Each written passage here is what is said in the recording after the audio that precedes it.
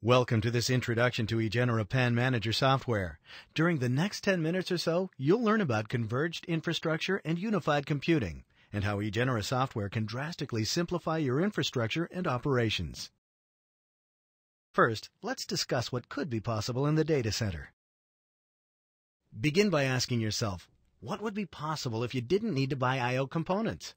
Constantly change I/O devices. Treat your HA and DR separately for physical versus virtual servers. Provision physical and virtual servers separately, and constantly re-provision your network infrastructure. And what if you could provision your networking and I/O as easily as you provision software or a VM? Manage your physical servers and VM hosts from the same console. Adjust infrastructure as easily as you can move VMs. Eliminate 3/4 of your physical I/O and networking hardware, or deliver availability and disaster recovery regardless of physical or virtual payloads. Well, this is the promise of converged infrastructure. It allows IT operations to pool and reallocate servers with or without virtualization, I/O without expensive cards or appliances, networking for any topology you need, and storage without the need for SAN rezoning. However, there are today's realities. What types of IT management challenges do you typically encounter? Well, managing today's typical data center stack, you're probably dealing with multiple tools, including virtual and physical server management tools, software provisioning tools, I/O and network virtualization tools, load balancing and storage connection management facilities, infrastructure provisioning and device failover routines, HA systems for physical and virtual servers, plus disaster recovery and configuration management tools. Is there a simpler way to manage IT?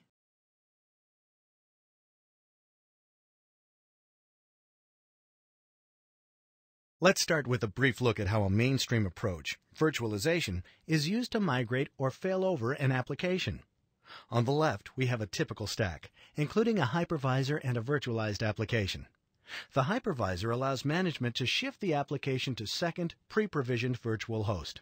It's elegant, however it assumes that all applications are already virtualized.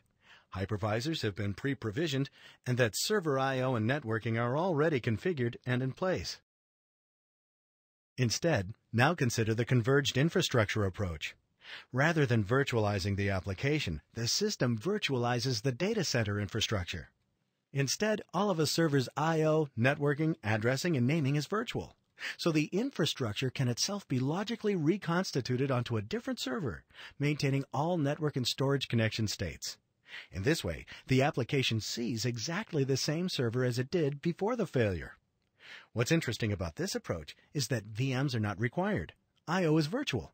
The network is a converged fabric, and the servers are stateless and therefore easily repurposed.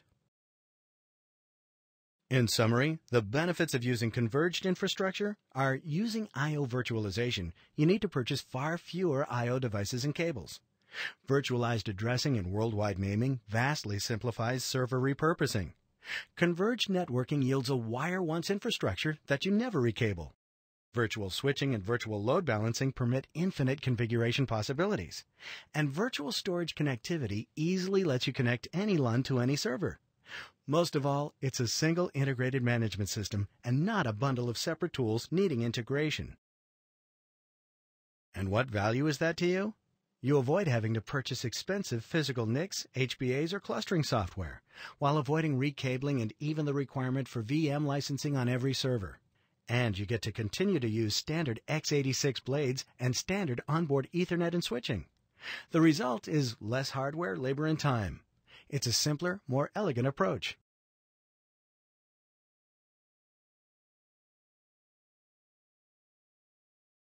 Using Egenera's PAN Manager, you can define and instantiate an entire server infrastructure profile using a single GUI. With a few mouse clicks, you can define the server I/O and network switching, the storage I/O and switching, server boot images, local DVD, CD-ROM, and KVM connections, and an entire HA/DR failover policy for the full profile. By logically defining the server profile, PAN Manager allows you to create an environment where CPUs, networking, and connectivity are all instantly reconfigurable. Ultimately, the virtual I/O and networking components represent a converged fabric, and each server becomes a stateless resource with its own virtual NICs and virtual HBAs. Now let's see how to logically define a production data center. We start with standard x86 blades with standard Ethernet LAN on motherboard ports. Blades don't have any disks, nor do they require any physical NICs or HBAs. They're all virtual. Next, using only software, PAN Manager virtualizes all of the I/O on all of the blades, and then further virtualizes the switching fabric, creating a logically configurable network between servers, storage, and the rest of your data center network. PAN Manager can even create secure, logical domains of server pools and networking for multi-tenant applications. Each server is now ready to be assigned a specific profile.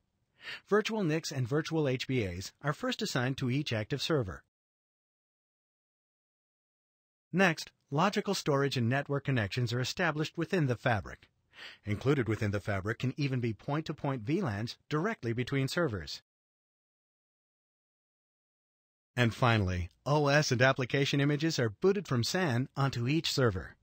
Within minutes, the complete data center software and infrastructure environment is up and running. Let's now see how PAN Manager deals with a hardware failure. If a physical blade fails, a bare metal blade and a spare pool can easily take its place. First, networking to the failed blade is deprovisioned. Then the virtual I/O configuration of NICs and HBAs is applied to the recovery blade, and network, addressing, and storage naming are reconfigured with the new I/O. Finally, the OS is rebooted on the new blade, and the server is available once again for users. But what if you need to reconfigure all, or just part of the data center?